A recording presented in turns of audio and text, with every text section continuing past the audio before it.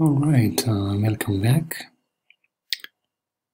In this video, I'll be talking about explicit central differencing. So we're going to start from our generic differential equation dy dx equal f. We discretize this using Taylor series. So we approximate the slope by the difference in the y value divided by the difference in the x value. The distance between these 2 points along the x-axis is 2 delta x. So in the numerator we have yi plus 1 minus yi minus 1, which is centered at point xi, and that's why on the right side we have everything in terms of xi and yi. And then divide by 2 del x because the difference between these two along the x-axis is 2 del x. So from here we assume that the higher index is unknown and the lower index is known. So we solve for yi plus 1.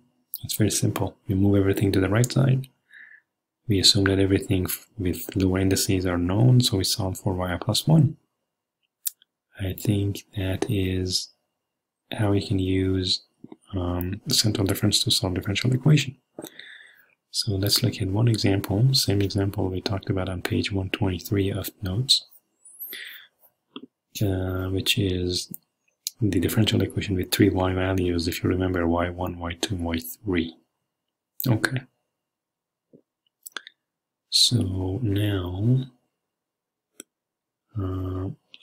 so we loop over all intervals, given that yi plus 1 is related to yi minus 1.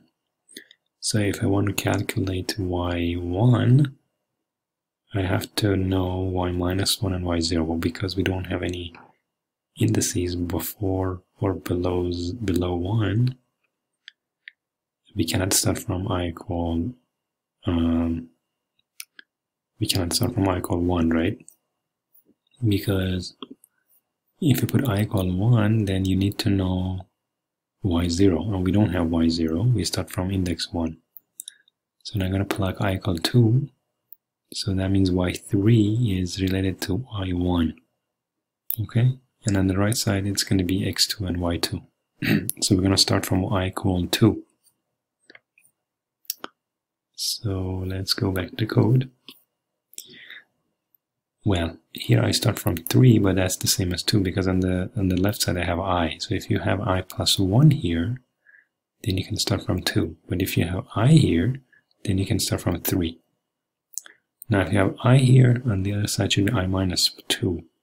If you have I plus 1 here, then it should be I minus 1 here. So I hope this is not confusing.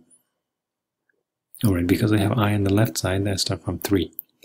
So here's I minus 2. And then whatever is inside f should be I minus 1. 1 index higher than yi. You can go back to the notes. So this is 1 higher than that. Okay? So, and of course you multiply by 2 del x. Okay? So then you can solve for yi from yi minus 2. Then you have yi. You already have yi minus 1. So now I can go and plug in I equal 4 and calculate y4 based on y3 and y2 and so forth. Okay. So one thing to note that is here you need to know 2 boundary conditions. You need to know y1 and y2 to be able to predict y3. Okay. So that's different from forward Euler where we had only 1 boundary conditions. Now this time we have to have 2 because the way we formulated I plus 1 requires I and I minus 1 information. Okay. So this is basically the part of the script. It's just nothing but 2 lines. In fact, 1 line, the last line here is to update the x value. Okay, so I think that is it. So let me go ahead and run the code. Well, actually, we can go all the way down. So let me just run the code and compare the results. So now the pink one is central difference, black one is RK4, RK2, and the dot is forward difference, or forward Euler. So if you look at the result, the last three are very close. That means central difference, RK4, RK2, they're almost close, they're very close. Forward difference is off.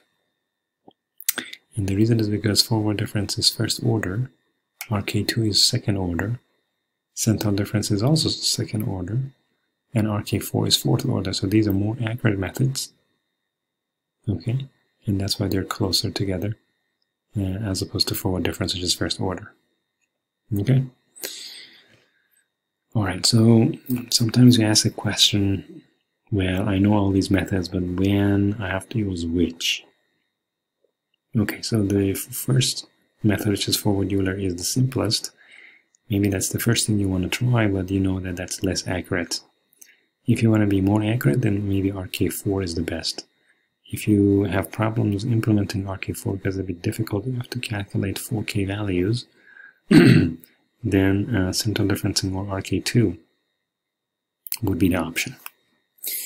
Alright, so let's go back to the notes. Okay, so the next thing we're going to talk about is we're going to move on to now implicit methods. So we're talking about this accuracy. There's another issue which is stability.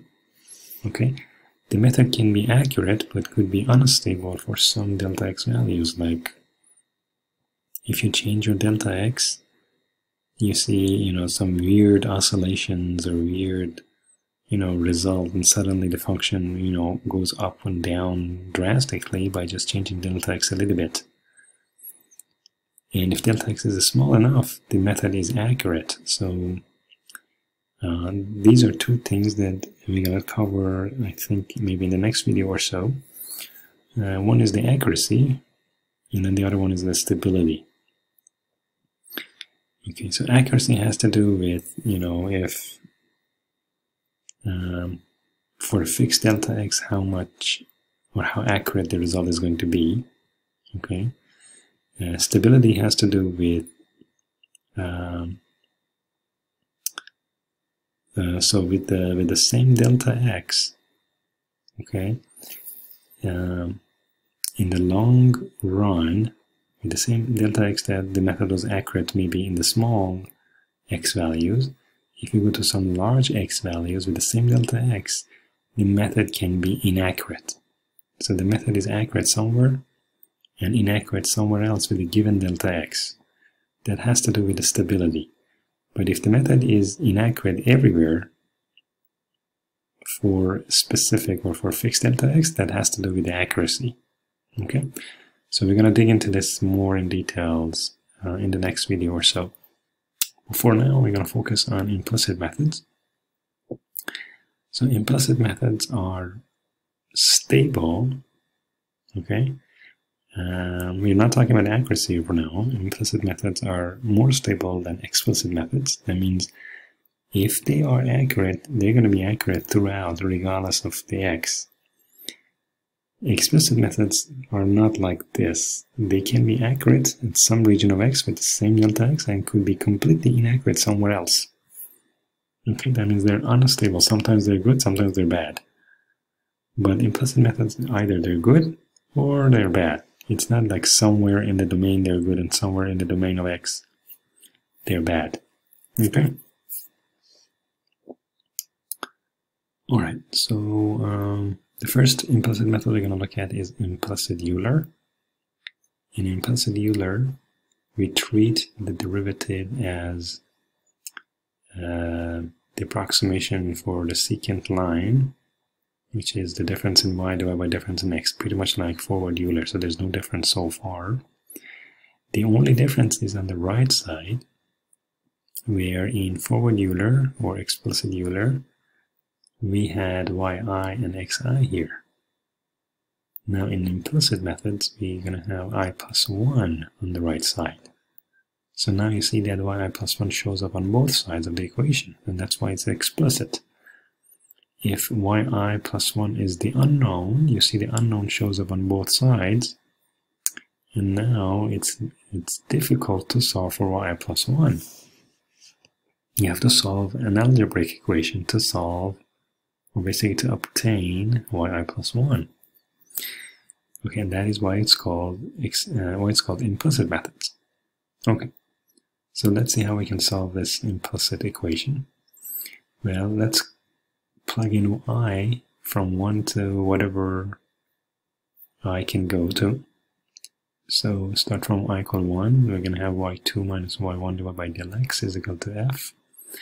And on the right side we have x2 and y2, right there, like this.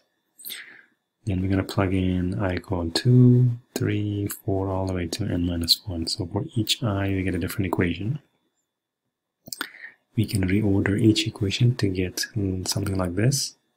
For the first one, it's going to be y2 from here plus I think this should be minus, there's a typo here. So it's y2 minus del x times f. Well, I have minus everywhere else except this guy, so this should be minus. Okay, minus f times del x equals, now y1 goes to the right side. Why? Because y1 is a boundary condition, so we know the y value at the first x value. That's why I moved it to the right side, because we know it. And the unknowns are, well, in this equation the unknown is y2. Okay, now we do the same thing for the second equation. We keep y3 and x3 and everything with 3 index on the left side and move everything to the right side. Well, because y2 is also unknown, right? We haven't solved it yet, so I keep it on the left side too. So then on the right side is nothing but 0.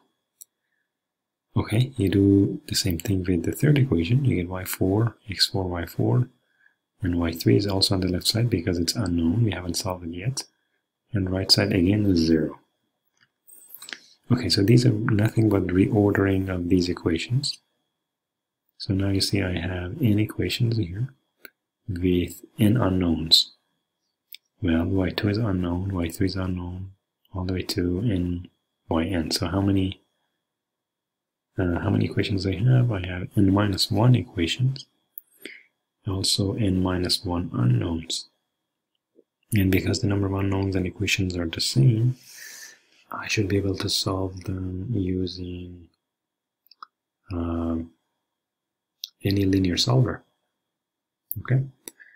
Well, depending on if actually this can be nonlinear equation, because if f is nonlinear in y2, then this whole thing is going to be nonlinear nonlinear in y2. This is going to be nonlinear in y3, and so forth.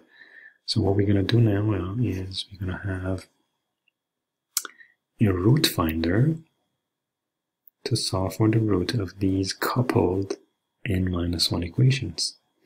So now you have to go back to chapter 1, the first video maybe or so, where we talk about the root finder in multi-dimension. Okay, so let's look at one example using implicit method. So we're going to look at this problem and try to solve it using an implicit method. So let's start from x1 equals 0. x2 is going to be x1 plus del x, x3 is equal to x2 plus del x, and so forth, right? So we're going to plug in I equal 2. Then this is going to be y2 minus y1 divided by del x. On the left side, we're going to have x2 squared times y2. Okay, so this is when I equals 2. We reorder the terms and have y2 on the left side. So y2 and x2 raised to the second power plus times y2 times del x on the left side, and then y1 because we know it and the boundary condition on the right side. Okay, so we keep going like that until we construct the whole n minus 1 nonlinear equations for different, by going from I equal 2 to n, we construct this nonlinear system. So in the next video, I'll be showing you how to solve this using some nonlinear root finder. Okay, thank you so much for watching and stay tuned for the next video.